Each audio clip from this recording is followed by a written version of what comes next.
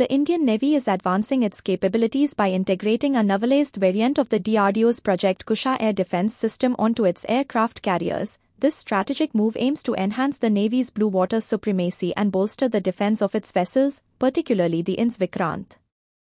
DRDO is intensifying its efforts on the Star missile program, with imminent developmental trials for the ground-launched variant. Initially designed as a high-speed target drone for air defense testing, the Star is now evolving into a versatile weapon system, including an air-to-air configuration aimed at neutralizing high-value aerial assets such as airborne warning and control systems, AWACS.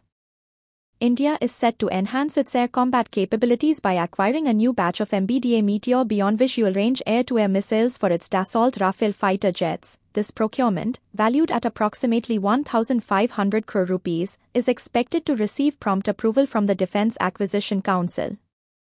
Indian Oil Corporation, the leading refiner in India, has resumed its purchases of Russian oil, specifically 5 cargoes scheduled for December delivery. This decision comes despite increasing pressure from the United States for India to halt its acquisition of Russian oil amid ongoing sanctions related to the Ukraine conflict. The Council of Scientific and Industrial Research's National Aerospace Laboratories has announced plans for a groundbreaking long-range Kamikaze drone. This stealth-enabled loitering munition aims to enhance precision strikes in modern warfare, reflecting India's commitment to self-reliance in defense technology. India emphasized its ongoing collaboration with Afghanistan regarding water resources, highlighting the Salma Dam as a significant symbol of their partnership. The Ministry of External Affairs spokesperson, Randhir Jaiswal, addressed this during a media briefing in New Delhi. The Indian Air Force's ambitions for an enhanced indigenous fighter fleet are facing significant setbacks. Reports indicate that Hindustan Aeronautics Limited is unlikely to deliver the first Tejas Mk1A jet before mid-2026, which is a considerable delay from the previously suggested March 2026 timeline. The rise of lowbrow AI-generated deepfakes in Pakistan's social media, particularly following the 2025 India-Pakistan skirmishes, has transformed the digital landscape into a chaotic battlefield. These deepfakes serve as tools for psychological warfare, aimed at boosting domestic morale rather than influencing international opinion.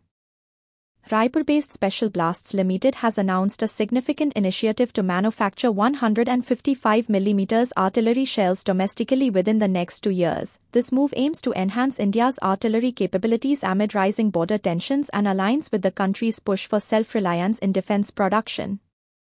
DRDO has launched a significant initiative to develop an indigenous active protection system specifically designed for armored fighting vehicles, focusing on the main battle tank Arjun series. This fully autonomous, hard-kill system aims to enhance the survivability of armored fighting vehicles and their crews against various anti-armor threats.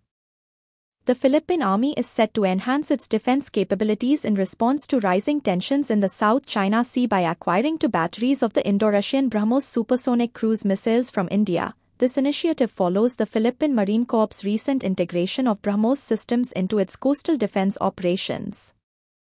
On Friday, Indian Defense Minister Rajnath Singh met with US Secretary of War Pete Hegseth in Kuala Lumpur. This meeting marked a significant milestone as the 2 leaders signed a 10-year framework for the US-India Major Defense Partnership. The signing took place on the sidelines of the 12th ASEAN Defense Ministers Meeting Place, which is scheduled to commence on 1 November.